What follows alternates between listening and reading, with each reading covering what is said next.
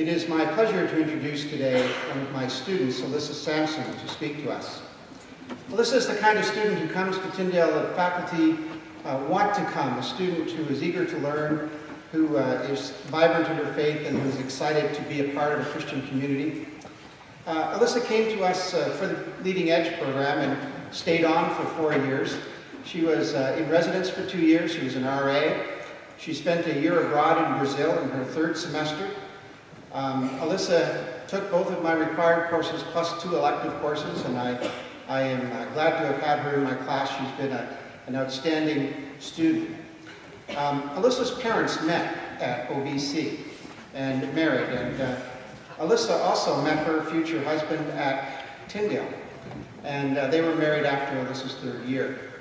I remember talking to both Alyssa and Matt about marriage issues prior to while they were getting to know each other and engaged, and Alyssa was in my theology of marriage class, and it's been such a joy to see these young people beginning life together with a determination to be faithful in the covenant of marriage and to bring God glory by establishing a Christian home.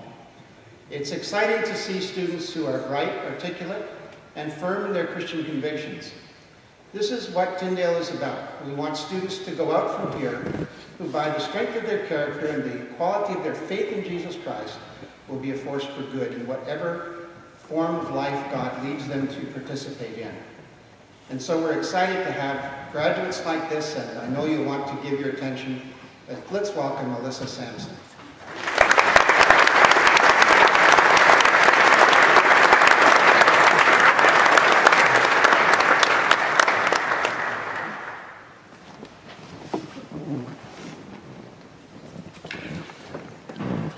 To the members of the Board of Governors, President Nelson, members of Cabinet, the Sisters of St. Joseph, to the faculty, staff, honored guests, to our family and to our friends, and to my fellow graduates. It is such an honor to be asked to speak on behalf of my class, and also a huge responsibility. Tyndale is such a rich and diverse place, and I know that it impacts everyone who spends time here in different ways. We have all been impacted, though. Tyndale has changed each of our lives, whether it was plans for our future, the type of relationship we have with God, or the kind of person we want to be. As I have reflected on my experience of Tyndale and sifted through what would be worth sharing, a theme emerged based on Hebrews 3, verse 4. For every house is built by someone, but the builder of all things is God. My time at Tyndale has been 5 of the most formative years of my life. I have been transformed from the girl I was at Frosh Week, fresh out of high school, and overwhelmed to be surrounded by people my age who love Jesus and were passionate to know him more. I have grown in faith as I saw God provide for 5 years' worth of tuition. I have had my heart broken and comforted by God's words in Scripture. I have learned to pray with my whole body, to lay on the floor or to stretch out my arms. And I have caught a glimpse of Christian community as God's workshop, where none of us is a finished work, but none of us is too rough or broken for God to use today. I have been to foreign cities, to Camden, New Jersey in the States, and to Águas Lindas in Brazil, where I was humbled to be among people very different from myself, who love and worship the same God. I have been nurtured academically and spiritually by professors who do not distinguish between their fields of expertise and their love for Jesus and his people. A huge lesson I have learned at Tyndale is that if the builder of all things is God, then the builder of all things cannot also be me. Tyndale has helped me understand my role as a servant. As students, many of us have been mentored directly or indirectly by faculty and staff who minister selflessly and show by example the importance of grounding our efforts in Christ. We have been challenged to let go of feeling entitled or proud and have begun to learn how to serve others for their sake on behalf of Jesus, not for our own validation. The students in this community at Tyndale have also taught me important lessons that I hope I never forget. The first is that God will use absolutely anybody. Year after year, I have experienced God using people in my life and seen God change people's lives who I never would have expected anything from. God has also turned this lesson back on me by showing me how amazing it is that he would use me for anything. I have learned over and over again how few resources I have on my own and how I need to rely on God always. Another lesson I have learned in our community is how much God loves his church. I have seen this by all the different kinds of people he has brought together in one place to be built up and sent out, equipped for the church today and for the future.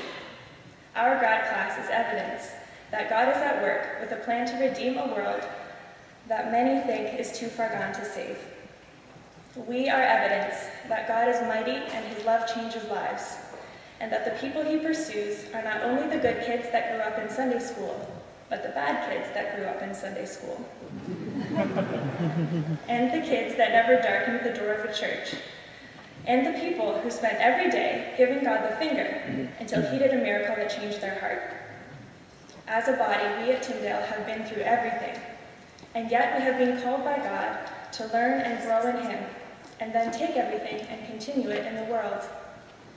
The experiences God has brought together through the lives he called to Tyndale include divorce, drug abuse, rape, depression, abortion, homelessness, promiscuity, death of loved ones, and self-harm.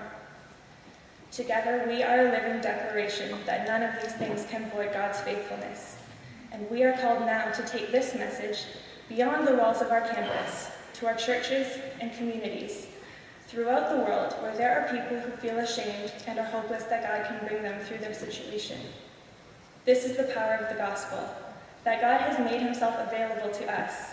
His grace and love are there for the taking. Jesus died so that no matter what our circumstances are, we can have his life. It is easy to get sidetracked sometimes when we don't see this power at work in our churches. And this brings me to another lesson I have been blessed to learn at Tyndale. There will always be Christians who drive us nuts. For those of you who never lived in res, this lesson may not have been driven home quite as intensely. But I would be shocked if there is anyone completing their degree today who is always able to see all their peers with the eyes of Christ. On the bright side, every time I meet someone who I realize will probably drive me completely nuts, I try to remember that I am that Christian to somebody else, and that, like me, they are a work in progress. Reminiscing about how Tyndale had changed him, a friend of mine once said, if by the time you graduate, you don't look back on yourself as a frosh, and either laugh at or want to strangle that old you probably haven't had the full Tyndale experience. Maybe this is why the cliche of coming to Tyndale for a spouse and getting a degree while we're at it keeps being fulfilled.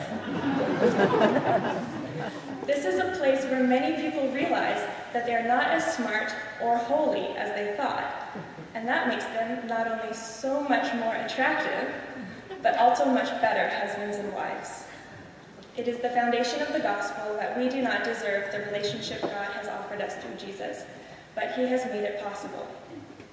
Our authenticity is more valuable to God than lip service, and if he has already changed us so much for the better when we were arrogant and stubborn and ignorant, imagine what he can do now that we know we still haven't made it. The builder of all things is God, and what God builds does not come undone. No matter what the future brings, we can live boldly for Christ and know that we are never alone and never beyond hope.